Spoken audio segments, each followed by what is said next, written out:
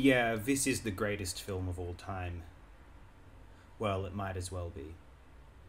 Katsuhiro Otomo's Akira was already a landmark manga being published in serialized form within Japan's Young magazine beginning in December 1982.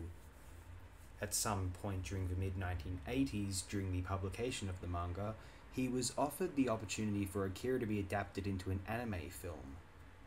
Agreeing on the terms that he receive complete creative control of the project, which he was granted, the Akira manga went on a break throughout much of 1987 and 1988 as Otomo worked on what was, at that time, the most expensive anime film ever made.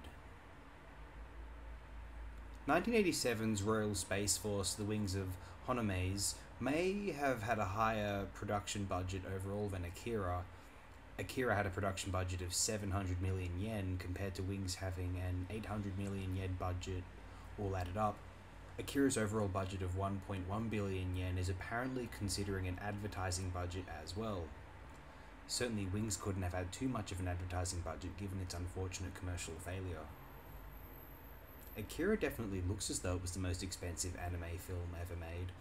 If it didn't technically have the largest actual production budget in anime history, that is likely due to either extremely callous labor laws in Japan, at least related to animation, or dodgy practices in general regarding the treatment of staff. Think Disney's practices in the late 1930s and early 40s during their most impressive period artistically, and you can imagine why and how Akira is as extraordinary as it is. So what is Akira? What is it all about? On paper and in the manga, Akira is a grand saga about two young bikers in a dystopian Japanese metropolis and their encounters with a group of psychic subjects. One of the two, Tetsuo, has dormant psychokinetic abilities awakened in him and proceeds to punish the world for his insecurities. The other, Kaneda, takes it upon himself to save Tetsuo, ready to kill him if he has to. Now, as some may know, the Akira manga does differ significantly in a lot of ways to the film adaptation. Otomo chose to deliberately condense and rewrite the storyline for the sake of a 2-hour feature. The manga's narrative takes place over the course of a few years, and rushing through all of its events for the sake of that limited runtime would be a calamity. Instead, the first 2 volumes, of 6, are adapted into a reworked narrative that builds to a violent, gooey conclusion similar to what was planned for the conclusion of the then unfinished, it has to be stated, manga. The manga itself wasn't finished publication until 1990, 2 years after the film's release, so I suspect Otomo adapted the manga's storyline visually, reworking the plot, cutting elements which could be trimmed or simplified, up to the point in the narrative wherein Tetsuo is attacked by the satellite Sol when trying to recover the remains of Akira. This takes place at the end of volume 2 of 6.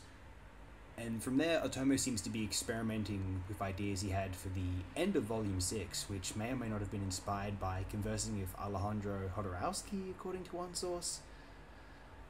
Now, that manga is a post-apocalyptic odyssey, one of the great epics of all time, perhaps the most truly awe-inspiring speculative fiction/genre saga to exist in the post-Star Wars demand for them.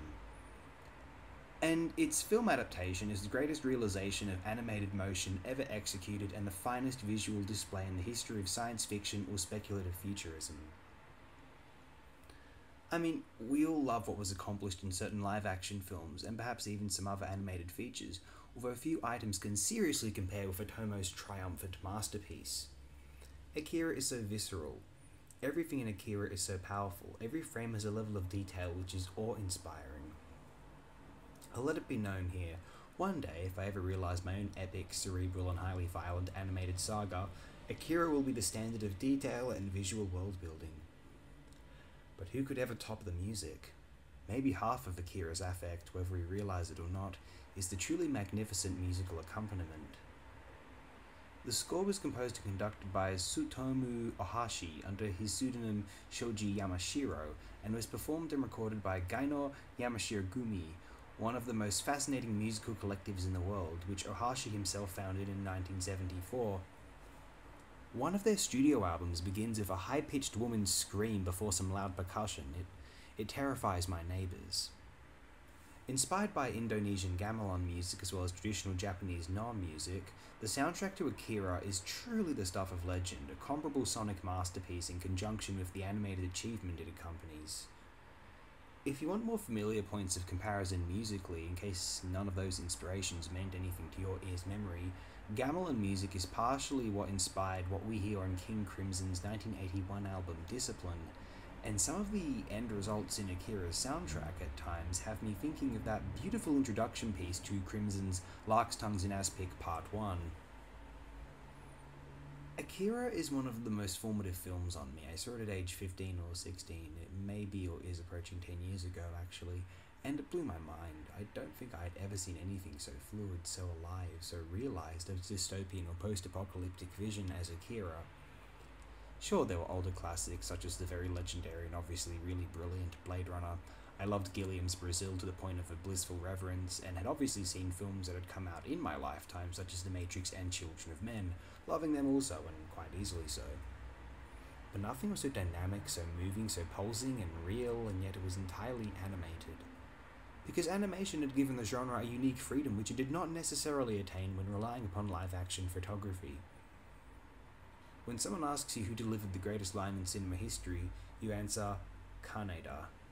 When they reply, Kaneda? You respond, that's Mr. Kaneda to you, punk! I've included a ridiculous number of screen caps for this film because I just couldn't not, right? I decided to pause the screen caps, end them just before the film's climactic moments, just so I don't spoil absolutely everything for newcomers, and because this has been over long as it is, as far as the screenshots go. I just think back and let Akira just wash in, and you know what? I do get involved with its plot. I think it's a beautiful story about the relationship between Kaneda and Tetsuo, a deathly serious film about the dangers of accelerated human evolution, a fascinating series of character interactions in general, an abundant, bustling anthropogenic ecosystem, and one is always excited to see what will happen next. Years ago, there was a point in 2012 where I called Akira my favorite film of all time. It's the same year I saw it. In a way,